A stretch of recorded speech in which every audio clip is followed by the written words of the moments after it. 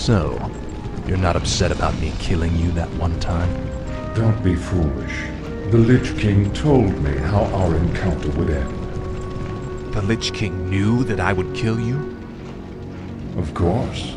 He chose you to be his champion long before the Scourge even began. If he's so all-knowing, then how can the Dreadlords control him like they do? They are agents of the ones who created our master, the fiery lords of the Burning Legion. What is this Legion? It is a vast demonic army that has consumed countless worlds beyond our own. Now it comes to set this world to the flame. Our master was created to pave the way for its arrival. The Dreadlords were sent to make sure that he succeeded.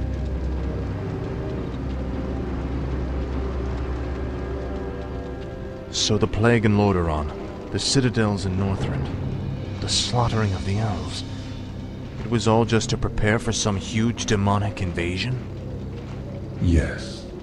In time, you will find that our entire history has been shaped by the coming conflict. Now come, we have much work to do.